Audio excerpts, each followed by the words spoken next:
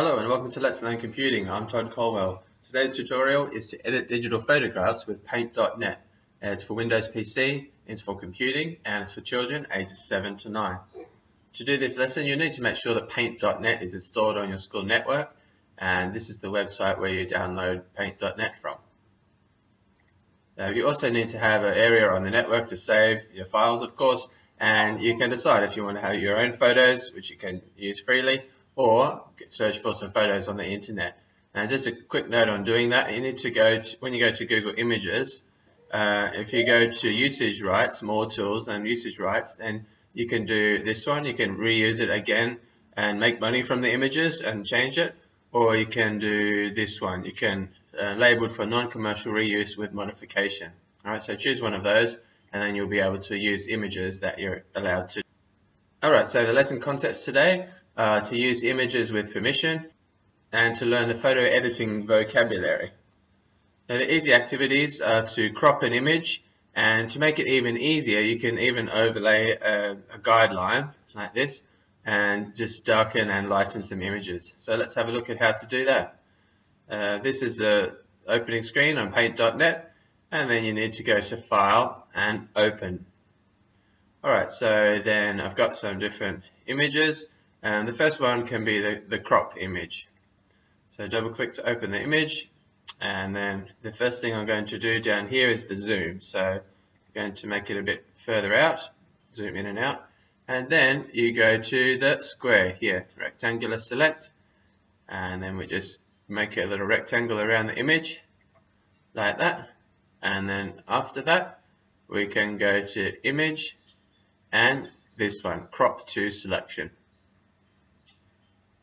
Alright, so an image where you would want to lighten or darken the image, like this one, the house here. So you have a house like this, and I'm going to zoom up, and to do that you go to adjustments and then go to brightness and contrast.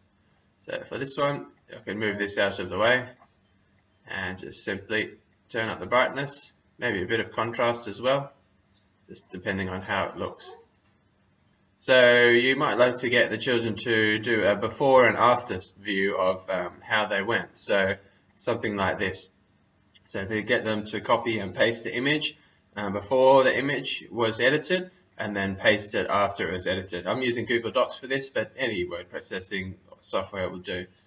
Alright, some activities which are a bit more difficult, the medium activities, to flip an image vertically or horizontally, and to also to resize it to specific measurements. So I'll show you how to do that. To go to the tiger, we want to flip the image. So we just so it's a good point in talking about horizontal and vertical. So I want to flip horizontal, and there we go. The tiger's walking from the other side all of a sudden. So that's quite easy as well. The other thing, you might like to give a challenge to children to resize it to a specific measurement. So this one, it's now the idea of pixels. So a pixel is a very, very small picture element on the screen. So maybe this can be 800, and then all of a sudden it's keeping it in proportion. So the height has changed as well. So when we do that, you can see that it's changed the size, and then save. So that's quite straightforward as well.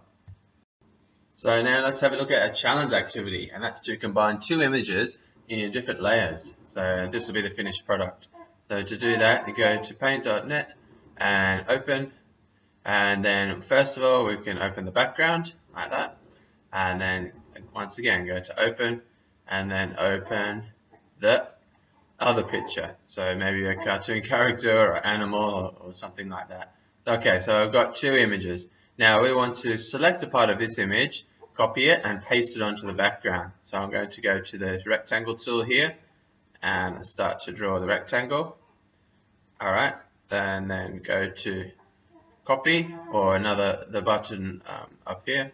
Let's zoom up a little bit there. Copy, and then go back to the background layer and then edit. Now there's three different options for paste, and this is important. You have to paste it into a new layer. If you just click paste, it's going to replace the image. So paste it into a new layer. Alright, and this is way too small, so we can use these handles at the bottom here to resize the image like that. and drag it down there. Okay, so remember that this is a layer on top of the background.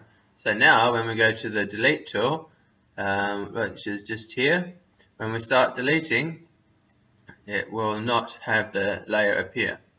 Alright, so then we can choose the brush width for that, because 2 is way too small for this, and something like 30. And then we can start to erase. No, 30 is way too small still. Let's put 100. Okay, so once again, remind the children to use these zoom tools down here. It's plus and minus. And then very carefully go right near the edge of the elephant. Now make sure you choose a picture that has quite a sharp image at the side. So something furry might not work because it will be too hard to erase it properly. So that's why I've chosen an elephant in this case. Right, you can see the process of it's a bit slow, and I'll skip to when I've completed all of the editing. Alright, so now I've finished erasing the part of the unwanted background of the elephant. I'm now ready to save. Now there's just a few points when you go to save, file and save of course, and just down here when it says save as type, you don't want to save it as a paint.net image.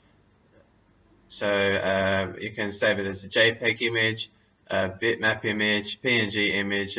Most of these will be fine actually, but the standard one is JPEG. Like most photographs are JPEG. Call it a sensible name. Finished elephant. And then we can click save, and it will just ask the preview for what it should look like. That's okay. And then it will say, hey, we've actually got 2 images here on top of each other. We need to flatten it to 1 layer. So that's fine. Just click flatten. Of course, the children can go and find their own images, but they should really enjoy it, and they understand how magazines can alter photos so easily.